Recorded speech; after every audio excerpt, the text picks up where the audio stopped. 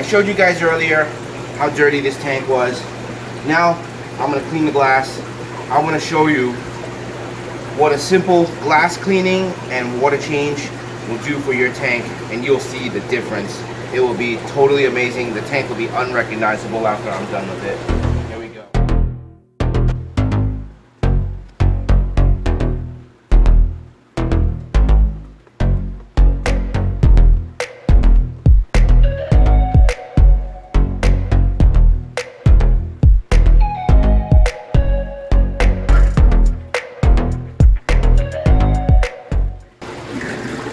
Let me do a little bit of explaining here. When the tank is so overcrowded and you're feeding a lot, there's a lot of organic waste that builds up from the food and the waste that they produce. Okay, you see the pad here? That's like slimy layer that you get, or slimy coating that you get on the wall. And that's just a buildup of excessive organics. Once we wipe that away, yeah, the tank is going to look pretty cloudy, but I'll let my filter run for a little bit and catch most of it, and then I'll do a big water change to get the rest of it, and then you'll see this tank will be crystal clear. So now, when you're cleaning the tank, you should be careful, okay, because you don't want to startle the rays. You know the personality of your rays. You don't want to just shove them all around, all over the place, because they can panic just like that. And I clean with this extension so that if they do freak out, I'm not going to get stung by them, okay? Because when they freak out, they act very erratic and they can whip their tail around. So that's what we want to try to avoid, okay? And this happens more often in a tank that's overcrowded, because they have no room to go and they run into each other. So they will tend to panic a little bit more in an overcrowded tank, and depending on species, okay? One species that tends to panic a lot more are pearl rays, okay? And this tank that I'm cleaning here now are piebald pearls. So you'll see, if I touch them a little bit, see? Well, I'm losing my pad. All right, I'll show you guys later. Let me finish cleaning first.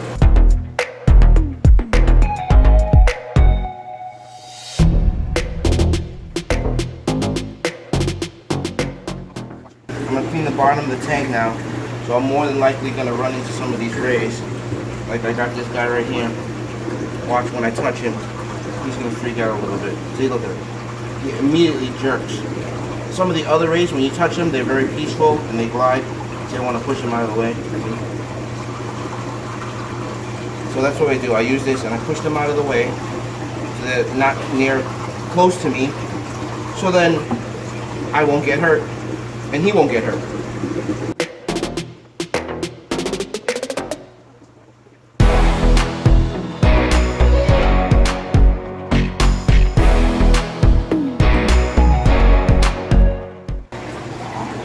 So now I'm going to do the bottom level. Pretty much the same thing. Just scrubbing all around. Wow. Come look at this. These are the snow leopards. They're getting so big in this basket. They've been in this basket their whole lives, and they're growing really nicely. Okay. So I'm gonna cut it right here. I'm gonna finish cleaning up this tank, and then when I get to the next stage of maintaining this tank, we'll start recording again. Basically that would be, I'm going to let the filter run for a little bit, catch all the sediment, and I'm going to do a major water change, and I'm going to show you the results of it afterwards. Okay? I'm done wiping down the walls of the tank. I just wanted to show you how murky the water has become, because we've removed that slime coat off the wall of the tank, and now it's just free floating in the water. Super cloudy now. You see that? Here's the bottom level. Super cloudy. Can barely see through to the other end. I'm going to let the filter do its job, catch a majority of the particles, and I'll come back in about an hour and I'm going to do a big water change. And you will see the difference. Something happened while I was cleaning the bottom tank over here. The rays, the snow leopards in the basket, that I showed you, they got startled, okay? And they went crazy in the basket, and they ended up stabbing each other. I know in a previous video I showed you guys before, I randomly go around cutting stingers, especially in a tank where there's a lot of rays together, because that's what can happen when they're really tight together and they spook or startle and their tail starts whipping around, they start hurting each other, okay? But in this particular case, I didn't cut the spines on this one, and now some of the rays have sustained some injuries. So I will be cutting the spines later when I drain the water down. Look at that. See, she's all stabbed up right there. And then the little one is also a little bit stabbed up. The water's rippling, it's hard to tell. But there is a speck like right there that she got stabbed. And the stabbing all came from the big guy. How can I tell? Look at the stinger. The color, the black skin from her tail is from the stinger is gone, and you can see it's like hanging off. So most likely that's the one. I'll see they're getting startled again. Let me back away. So it's the big one with those two stingers right there. She's the one that stabbed up these guys, and this is just a result of overcrowding. So I'm gonna need to rectify this problem. And but first, let me finish my maintenance and cleaning up everything. I will be moving these guys out into their own tank or bigger tanks. I'm ready now to start back flushing the filter and doing the water change. So let me start that off right now. And once I start that, as the water level goes down, I am going to clip the spines on those snow leopards in the basket so that they can't cause that kind of damage again. So the back flush is going. And I'm gonna let the water go down a little bit and we'll start. I got my clippers. I'm gonna start now. So come on closer and show everybody what I'm gonna do. You know what, let me remove this cover so I have a little bit more room to work with. I hope that they don't freak out again and cause more damage. I'm gonna be really careful here. Let me start with this guy. Okay, stay right there, don't get too close. They're gonna start freaking out. Because they're tucked away over here and they don't really see people too often.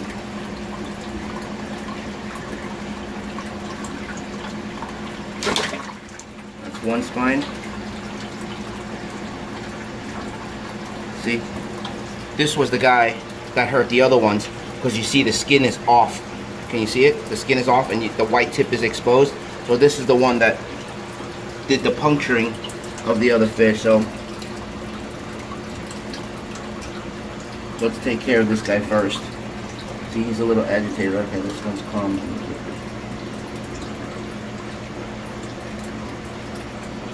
No. We'll just go with whatever's easier. Nope. See, they twitch like that. That's when I gotta worry if they're gonna strike or not. See, they twitch. Oh, there's another one. Okay. So the bigger one is done. And that was the one that caused all the damage. And then let me just, oh, you know what, the water's getting kind of low here. Let me close the pump.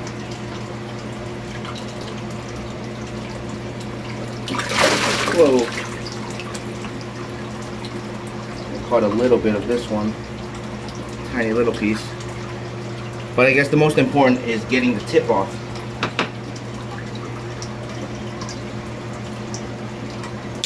Whoa. Did you see that one fly away? It's under right there. Okay, I don't want. Okay, and this one has one more.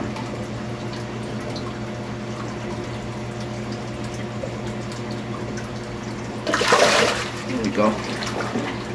Okay, let me get rid of the spine. There it goes. There it is. Okay, give me the camera. So now that the water level is a little bit lower, you can see more clearly the damage that was done. It was right there, those two pokes right there. Can you see it? Yeah. And then on this one, just poked up or shredded up right there. Okay, but anyways, most likely what I'm going to do is I'm going to take this bigger one and release it down into the main tank.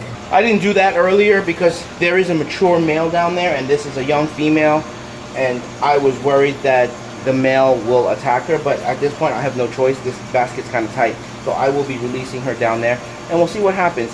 If she gets picked on, then I will move it somewhere else. Alright, so I'm done draining the tank. It's as low as I can get it without having to keep the system off. So now I'm filling it back up. Let me show you. See, I drained this tank pretty much all the way down. Only left like 2.5 inches. Just enough to keep the rake covered. And same thing down here. I did about, I would say, 75 to 80%. Right? These baskets, they all have a little bottom with like 1/2 inch, so they're still in water. And same thing here with the snow leopards. So now I am filling it all up with new water right now. And give me a few minutes while the system is filling. Now give me a few minutes while this system is filling, and once it's done, I will show you the difference before and after. You'll be amazed. I just stepped back so you can get a better view of the whole tank.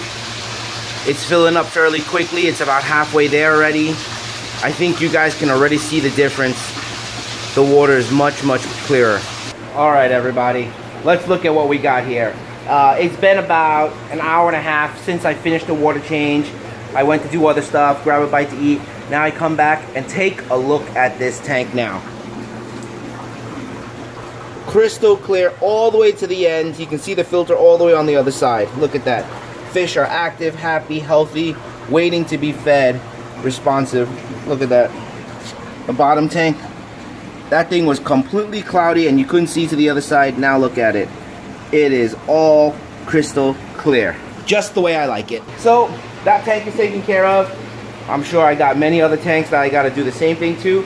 Just giving you that one example. Thank you guys for watching.